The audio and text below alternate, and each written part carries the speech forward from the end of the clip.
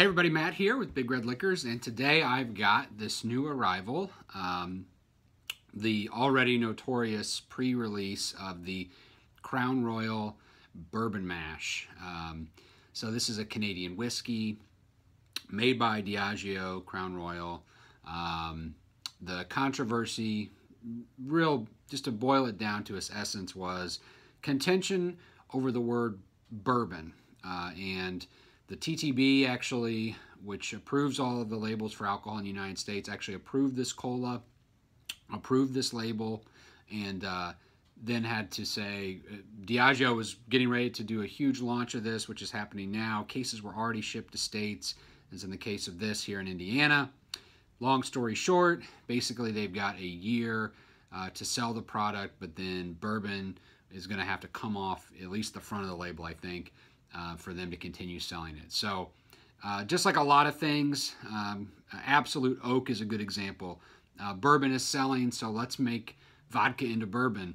Bourbon is a huge, hot, double-digit growth category, so let's take that and run with it. So this is their bourbon mash. Now, the dirty little secret is, or not really a secret, but Canadian whiskey producers have been making bourbon or bourbon-esque mashes, bourbon-esque whiskeys for many, many years, mainly as blending components. So they'll mix it with lots of other whiskeys because it'll add a depth of flavor or a little bit of oak spice, a little bit of vanilla.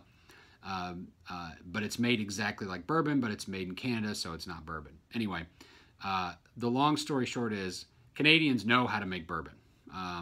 And that's essentially what they've done here, combining new oak with a portion of used oak. So in that way, it's a lot like early times, actually.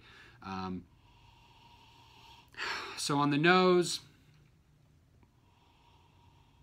a lot of graham cracker, a lot of yellow fruit. It smells nothing like regular Crown Royal, in my opinion. A little bit more spice. Yeah, it's really interesting. It's really reminiscent of early times, and I like early times.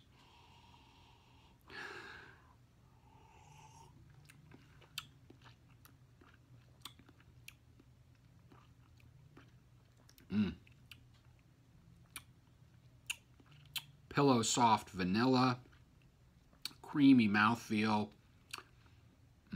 Definitely complexity. Much more spice, wood-driven, obviously. Just your regular Crown Royal blends tend to be kind of fruit bombs, like tropical fruit. This is nothing like that. It's got red fruit.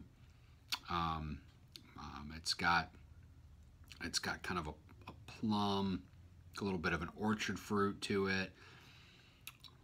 Yeah, really nice. Nice wood spice. Yeah, it's 80 proof, so it's really soft too on the palate. I don't know, maybe they could have bumped the proof up a little bit, but really interesting experiment.